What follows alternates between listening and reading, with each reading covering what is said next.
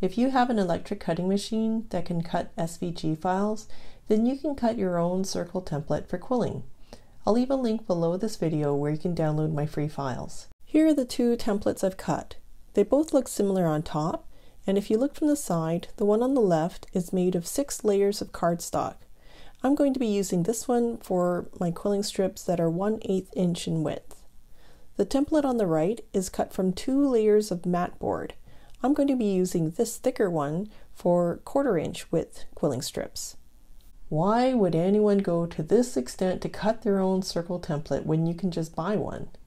This one is from Quilt Creations, and it's nice quality. It comes with a cork board, but it doesn't have a lot of increments in between all the sizes. The plastic layer on top is shallow, so my coils tend to spring out. This dollar store template only has one of every size, so it doesn't help if you want to make multiples of the same size at the same time. It has too many circles I don't need. These are too small, and I just don't need a circle that's 10.5 centimeters. To keep the coils from springing out, I just add adhesive squares to raise it up, and then I put it on top of a cork trivet, but it does end up bouncing a bit, and that's not a deal breaker, but it's not great. So for years, I've juggled between these two solutions, but not loving either. This is finally a version I do love. What I love best is that I've listed the length of quilling strip needed to fill the circle, plus a handy ruler down the side. I also have the diameter in both inches and millimeter on the right. Since I've used a solid base layer, I don't have any bounce. There are multiples of each size, and I didn't use any plastic to make this, so I'm not hurting the environment. So if you happen to be a hybrid crafter like me, loving both quilling and die cutting, please leave me a comment with the word hybrid down below so I know I'm not alone. Okay, let's get started on how to make this. I have a Cricut Explore Air cutting machine, so that's what I'll be showing you how to use. And just a note here, I don't have all the answers, so if you have tips or experience you can share, please leave a comment below so we can all learn and improve together. I'd like to start by explaining how the digital files work together. Here's a list of machines that are also SVG compatible. You can just pause the video here and take a look and see if yours is here. Here are the 3 files you'll find in my download. A, B, and C.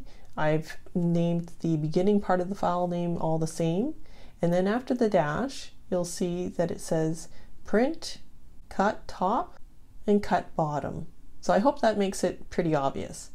For the first one, we're going to print this PDF template onto cardstock. You'll notice there are no circles printed on it because I'm going to cut them out, so I don't want any printed circles in the way. For file B, this is the SVG file that you'll import into your cutting machine software to cut the circles out of your cardstock. The circles are the exact size shown in the printed template. For file C, I'm going to use this file to cut larger circles. Why make the bottom circles larger? Because then I don't have to worry about lining up the circles perfectly when I glue all these layers together. When you allow your coil to unwind, it's only going to touch a single layer on the top. Now that I've explained how the files work together, let me show you the making of method 1, cutting a circle template with cardstock. Step 1, print the PDF template onto cardstock. Step 2, import the file cut top into Design Space. Load your printed template, and if you look closely, you'll see that I added a tiny little line at the top left here. This is because I needed to register to start cutting at the top left of my adhesive mat. And if I didn't add this line, it would start cutting the circles at the top left corner. If you manually move the circles down, you can't be precise in telling exactly where you want the machine to start cutting. Now let's look at the cutting mat. Even though the adhesive starts at 0, it doesn't actually start cutting until a 1/4 inch down and a 1/4 inch to the right. And you can tell that because it's really well worn right here, this groove right here. And you can see how there's parts missing of my adhesive. Now this means it's a very well used mat. So when it gets to this state, I don't tend to use this area to cut anymore because I could risk an air pocket because the adhesive is not grabbing my material, and if there is an air pocket, the blade can catch and tear. So when it gets to this well-loved state, I actually turn it around and use this opposite corner instead. You can see here there's a lot more adhesive material still left in this corner, and because you can see the well-worn area isn't there to indicate to me exactly where to cut. So when I have a situation like this, let me show you how I get around that. So what I do is lay down some washi tape along the top and left side. You can also use masking tape or painting tape. Then I go into Cricut Design Space software and make an 8.5 by 11 inch rectangle. And I make sure that I leave it at the top left, and then I cut that out. Now I can remove the washi tape and voila! Now I know exactly where to place my printed sheet. So I know what you're thinking. Why didn't they just make the machine cut exactly where the adhesive starts? Well, look what happens when I put the adhesive mat in between the guides. See how there's some shifting back and forth? That's to allow for some user error. We're human and we might not load our mat perfectly, so they're giving us some wriggle room. So when I cut my washi tape, I made sure I loaded my mat carefully along the left guide and not just throw it into my cutter. When I go to cut my circle template, I'll again load it with care and be mindful of how I'm aligning with the guides to achieve the most consistent cuts possible. Now that I've cut my circles out of my top layer, I'm going to import the last file and cut that out of just regular cardstock.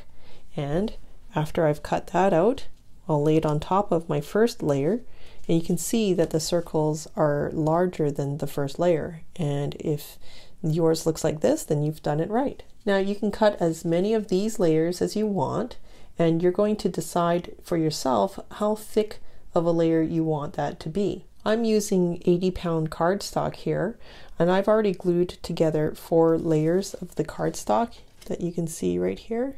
So now with this layer here, that'll make it 5, and then one more layer will make it 6 layers.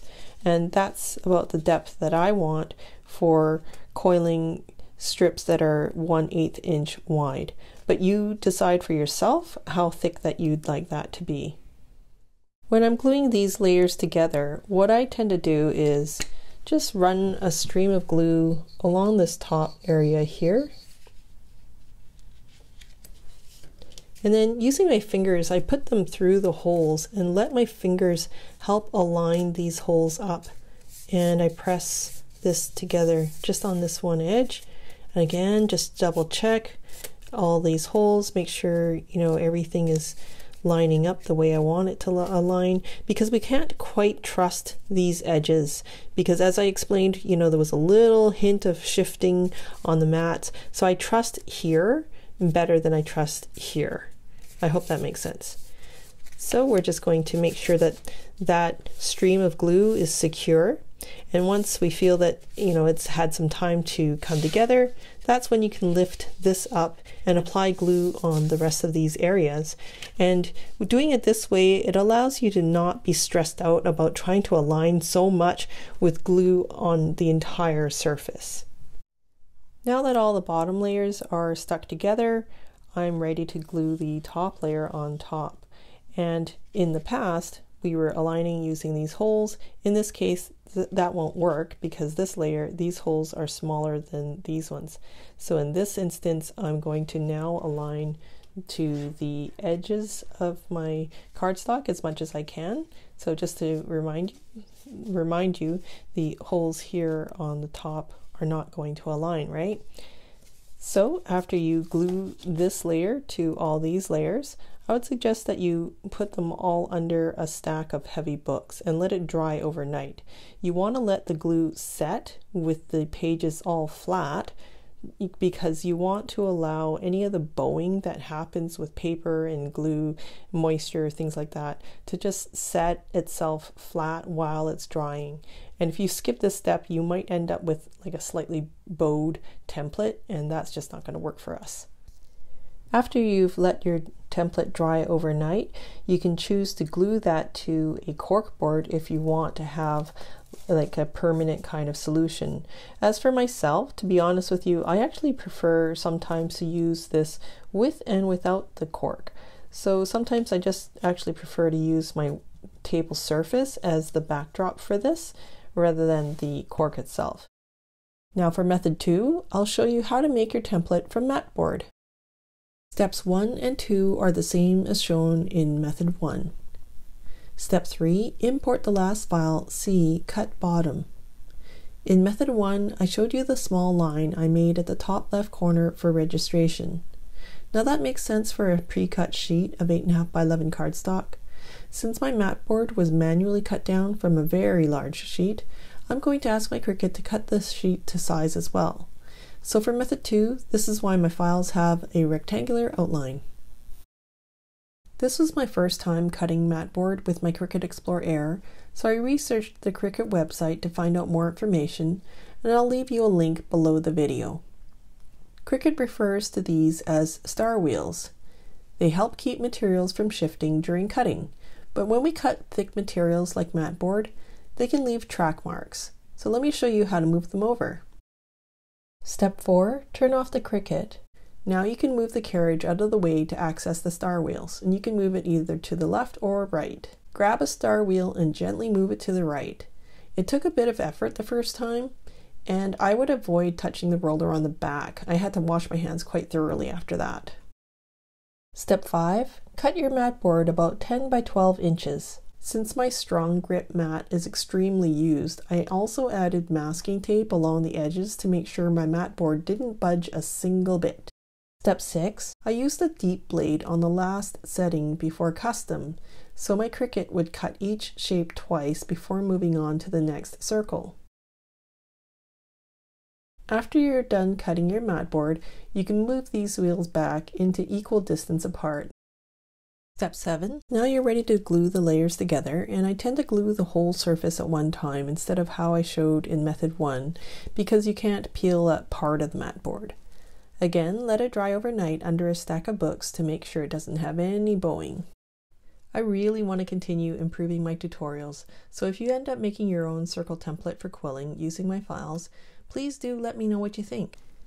If you're tempted to buy an electric cutting machine, I do want to explain that it's not magical every time. The blade can snag if your material isn't stuck on the mat well. Sometimes I don't have it on the right setting and the material doesn't cut all the way through. I love using my Cricut Explorer for quilling, and I make many other paper projects too. So even though I do waste some material, I can't live without my cutter. Previously, I've owned the Silhouette SD, so my experience is limited to just these 2 cutters. There are plenty of cutters on the market, each with their own abilities, their own pros and cons. Please do your own research before deciding what model is right for you.